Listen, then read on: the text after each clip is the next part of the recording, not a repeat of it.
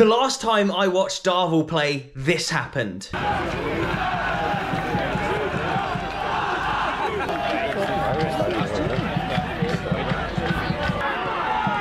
Darvel all over Aberdeen at the moment. Oh, they've scored!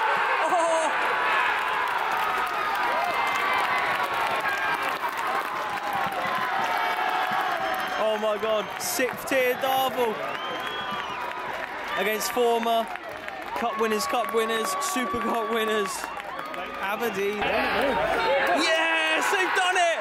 Oh my God, look at the scenes! Oh my God! Darvel 5 tiers below them. Yes, Meeks, lad. Look at that. Oh my God. I've got goosebumps. This is unbelievable. So yeah, it is quite incredible really that Darvel are even in this position. If they win tonight, they'll be in the last 8, which means if they win that next game, they'll be in the semi-finals at Hampden Park. It's quite an amazing story anyway, but if you think of where they actually could be in a game or two's time in this competition, it really does boggle the mind. I think the draw is going to be before the game tonight as well, so we should know who they may play if they beat Falkirk. Obviously, Falkirk will be no pushovers. They are a League One side themselves, so if they do, so whoever does get through, it's going to be a big occasion for them. These are the 2 lowest ranked teams left in the competition. The only type of teams left are Premiership teams or Championship teams. Just amazing anyway that Darvel actually came into the competition in the preliminary round. Obviously Falkirk would have come in a lot later being a League One team, but yeah, Darvel came in the preliminary round along with teams such as Musselburgh and Socky Juniors and Benburb and Rutherglen Glencairn and St Cuthbert Wanderers and Wigtown and Blandock, and now they have got the possibility to be in the last 8 with Celtic and Rangers. It is some journey that Darvel have had. Will they continue it today? The title of this video will either be the fairy tale continues or the end of the fairy tale, I'm pretty sure, unless something completely mad happens in the game, but we shall see. It was quite amazing last time, the amount of coverage that the result got against Aberdeen, and rightly so. I mean, it was a huge achievement for Darvel to do what they did and knock Aberdeen out of the cup. I was actually going to Denmark the day after the game last time. I just remember driving to the airport that morning, the morning after the game, really early, and all the national radio stations were talking about it. John Gould, the Darvel owner, and Mr. Kilmarnock Pie himself, he was on all the national radio stations. What I do when I drive, I usually flick through all the channels to see if there's a song on, and as I was like flicking through, it was just constant, the news on all the national radio stations and local ones as well, talking about Darvel and how they reached the next round of the cup, which is today's game. It's amazing how it's come around so quickly and everyone's still talking about them and stuff. So it would be absolutely amazing to see them do it. It'd be such a historic moment for them. But I know there's a lot of Falkirk fans that watch my videos as well.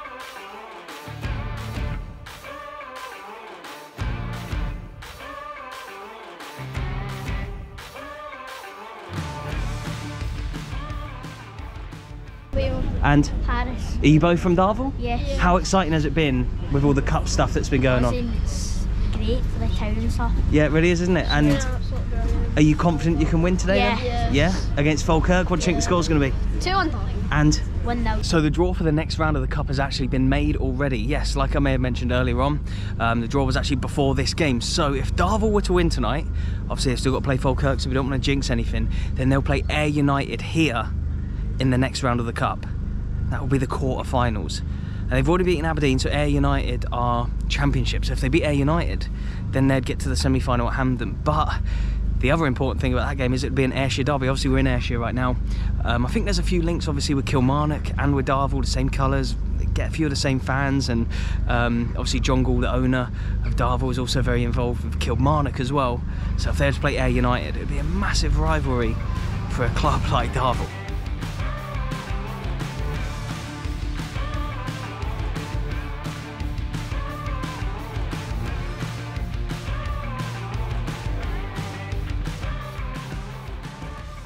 Big game again today, cup match here. Darvel against Falkirk, who are League One. What do you reckon the score's going to be? 1-1 and Darvel win on penalties. Darvel on pens, and yourself? I say 1-0 Darvel. Stevie, right? My nickname was Schultz, but Stevie Henderson, I know the goalie well. My nickname was Schultz after Schultz. There he goes. Oh, okay, yeah. So you're that level of goalkeeper yourself, yes. But you also found Darvel's goalkeeper, right? When he was a young kid, I did Christopher. And how well did he play against Aberdeen? He was outstanding. But again, you see, if you watch Christopher a week, that's the way he plays. Yeah. That's how he gets a cam at the back. Yeah, he was amazing. He made some amazing saves as well. Kept Darvel in the game. Oh, absolutely. If it wasn't for him, they wouldn't be playing here tonight. Yes, for yes. sure. But people don't realise that unless you're a goalkeeper, right, his start positions, how calm he is, Yep. his decision making, he makes Darvel play. And what do you think Darvel have got to do tonight to get another win, a historic win like they did against Aberdeen? I think they need to be, right from the start, they need to be up for it, Sam, again, and they need to win their battles all over the park. Yep. But I think again, if Falkirk, I watched the Falkirk players come in here, we get no eye contact at all after them again. They're obviously focused. Yep. But our guys always play football, so we won't change the way we play. And what would it mean to the town of Darvel? Oh. Obviously, the last game against Aberdeen was massive, but to be in the quarter-finals, one game away from Hampden, what would that mean? Unbelievable. It'd be a dream. Yeah. Total a dream, non-league honestly. team getting that far is amazing, yeah. But I totally believe we can do it. People may recognise you from the Aberdeen vlog, you're on that one too. How do you think that game went and how big was it for Darvel? Well, forget it. It's just a really big result, so Yeah. just got to hope we can do it again tonight and get here in the next round. Yep, do you think you'll get a good result tonight? Are you confident? We can only play this in front of us, so Yep. You can beat Falkirk tonight, do you reckon? Score prediction? 2-1. 2-1. Nice one, mate. Enjoy.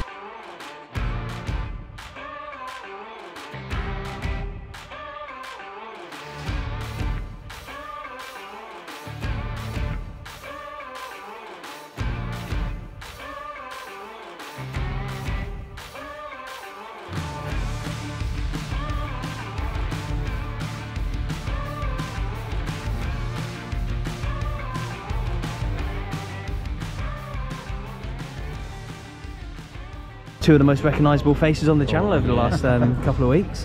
What are you expecting from today? There doesn't seem to be the same buzz as the Aberdeen game here, which Grant, you were at. Yes. What do you reckon for today? I think, as we've been speaking about as well already, it's more, the buzz isn't there because it's not a first time thing. You know, Falkirk, they're not as high ranked as Aberdeen. Aberdeen, former European cup winners. But I think now after that game, they're more expectation rather than hope. Yeah, I think that last game was more hope and this is more expectation. Yeah. I feel like they think they can win. Do you reckon they feel like they can win today, Darvel? Yeah, definitely. I think it's a big chance for Darvel. We've got a favourable tie next round. Yeah. So, quarter-finals next round. yeah. Could you imagine seeing Darvel at Hampden? Darvel How mad Hampden, that'd be? honestly. One of those fun I think they'll be nervous as well because Yeah. it's Ayr United in the next round. Of course, Massive that's a rivals. big derby for them. What do you reckon the score would be? I'm going to go 1-0 Darvel again. I'm also going to go 1-0 Darvel.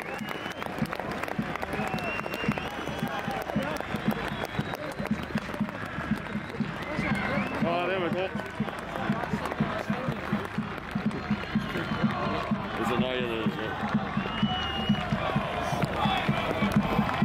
It's pyro galore from the Falkirk fans today.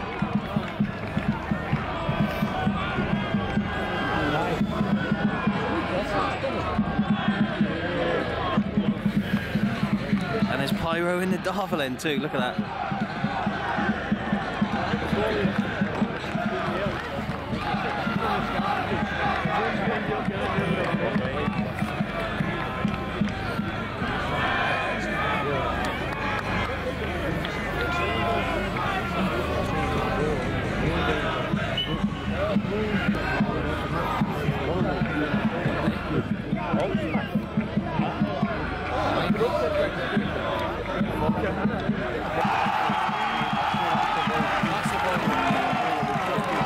A lot of Falkirk fans here tonight. What do you reckon about that, Grant? I'd say louder support than probably the Aberdeen game. Yeah, definitely. I mean, I'm over here this time, so it's a wee bit more louder, but yeah, fair play. Yeah. 1,000, I think, here today for Falkirk. Go all the way around there. He's out. Oh! Oh! Darvel riding their lucky. Away, Save. Craig! Come on, get that, Craig! Oh! Oh! Ah, he's fucked up.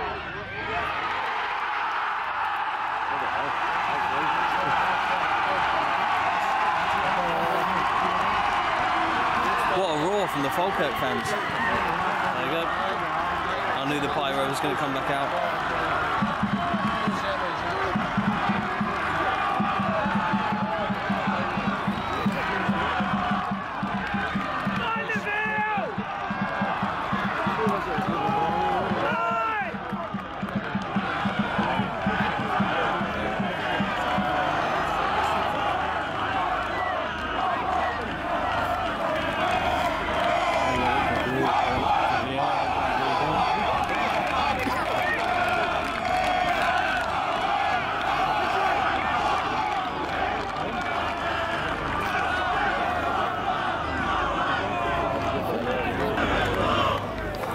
What do you reckon, lads? Haven't started the best. Disappointing. I mean, I do think that when Darvel went forward, they've had decent opportunities, just not created anything. So, long way to go, but that's a sucker punch. It's 2-0. Literally, as soon as they've kicked off, it's 2-0 now. Oh no, is the dream over for Darvel? But the pyro isn't even gone from... The smoke from the pyro isn't gone from the first goal. And it's now 2-0. That's what you call a 2-punch knockout. They're still trying to play football though.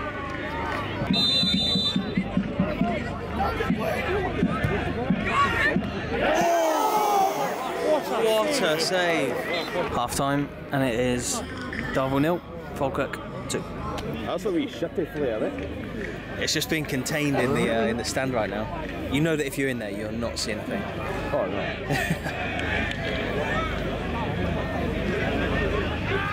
Wonder where the lights are there. Nah, never.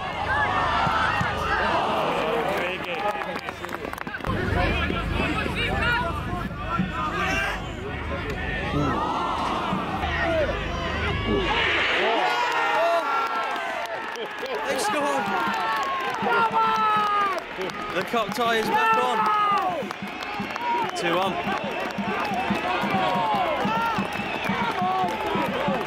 Didn't really see what happened. People start to say that I think he's pushed it in.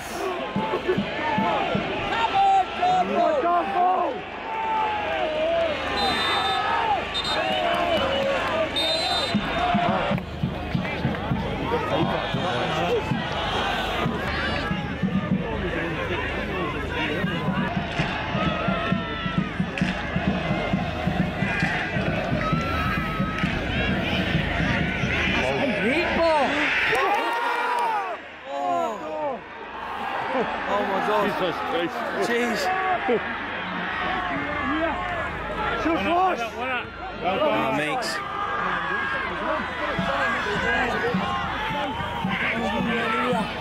Crazy passage of play. Darvel had a player sent off. Second yellow card. Fucking waist fit by your pants. Seemed like. What do you reckon? Do you reckon that was a yellow? I mean, the Lionel gave it, didn't he? So Column's got to be confident giving that. Yeah. Second yellow card. Darvel down to 10 men now. They were just really getting into it then as well. Seemed like they could have easily gone and got an equaliser, but it's going to be tough for him now.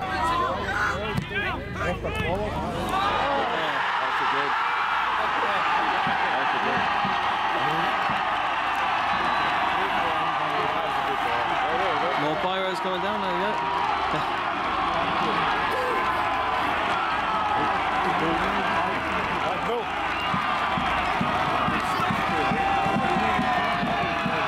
Look, that's been a great atmosphere in here today. Not a good minute for Darvel, man sent off, and now they're back to 2 goals down.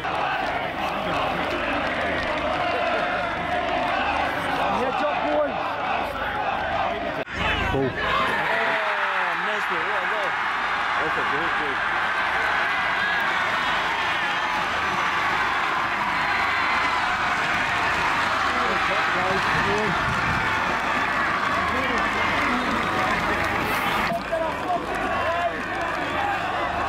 I think the Darvel fans are just using up the rest of their pyros. This game's fizzling out now. It's a 4-1 Falkirk, looking very comfortable now. They have been good actually today. Way better than Aberdeen a couple of weeks ago. He's missed.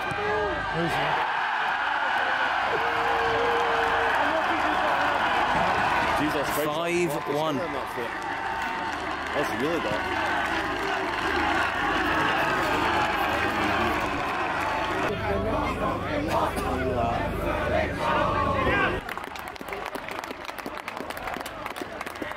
Fair play to the Falkirk fans. They brought an amazing atmosphere today. 1,000 of them come for this game. And I've said this once or twice before, but obviously the leagues here in Scotland are quite small, so you end up playing the same teams quite often. So I guess for them it's a bit of a novelty to come down to Darvel, and look at them, they've been loving it. Whenever I've seen Falkirk, they usually bring a good atmosphere, and they have done today. And look at them, players are absolutely loving it. Into the next round of the Cup at home to Ayr United. So we'll have either Ayr United or Falkirk at Hampden Park in a semi-final. But Feel for the Darvel lads. Quite a few fans will stay behind to clap them off. What a journey it's been for them. Look at your face. Explain to everyone what's happened to you. Look at this. I was smoking a pyro. Must have been good in there, right? That part of it. Right, lads. He's in a huff because Darvel have lost. But you reckon you win a league this year? Go up? Yeah. And what do you think of the cup run? I was good. It was good. Yeah, it was great. Put Darvel on the map for a lot of people as well, but definitely going up this year, yeah? Nice one, boys. Right, mate, get yourself home cleaned up, yeah? Well, it wasn't too good, but at least we got a goal in against Falkirk. I felt like they were really unlucky when the sending off came. They were sort of playing really well, weren't they? And then they just couldn't get the goal. But do you think that Darvel will still win the league? Yeah, I think they've definitely got a big chance to win the league. And go up to the Lowland League, yeah? Yeah. Nice one, mate. Top man. Mark Craig, Sporting Director, Darvel Football Club. How special has this cup journey been? Nah, it's been amazing. For the minute it started, for the earlier rounds, Haddington and Dalkeith, sorry. We were actually quite lethargic in the earlier rounds. I thought we weren't quite ourselves, but we really come on to a run, and obviously getting some cracking results. Montrose away, it was a special day with the fans. 5-2, convincing, and then obviously we move on to Aberdeen. I don't think there'll be probably a bigger result in the history again, certainly not in my lifetime. Yep. And then on to the night, we knew it was always going to be a tougher game tonight. Falkirk are obviously more probably at our level. And when I say that, I mean they're probably more used to this environment than probably what Aberdeen were. You can see that they're flying probably up there in League One, pushing for obviously promotion, and you can see tonight they're very, very quick.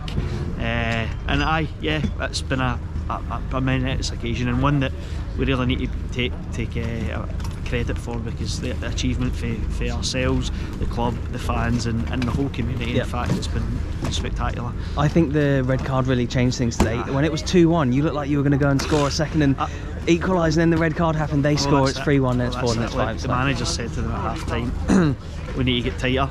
You could see that. I think obviously 1 or 2 passes have cut us wide open defensively, and we knew that the next goal was crucial, and we got that.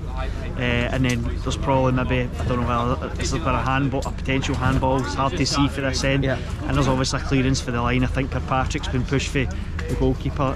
He's hit off his quad, and the goalkeeper's then cleared it. So could have been 2 each, but hey, we're riding the luck a wee bit probably at that point in the game.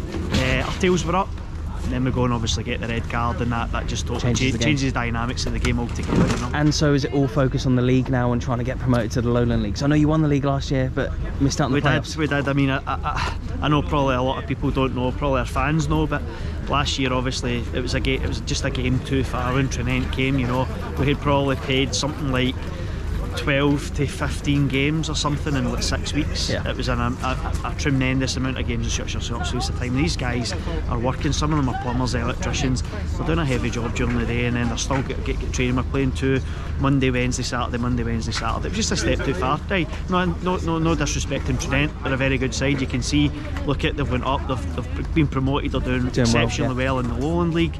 And yeah, it was just a step too far for us, but our focus now will obviously be the league, starting with Glenafton back here on Saturday. I think we're obviously at the right end of the table at the minute. We've got Beath, who are obviously sitting top, still to play them.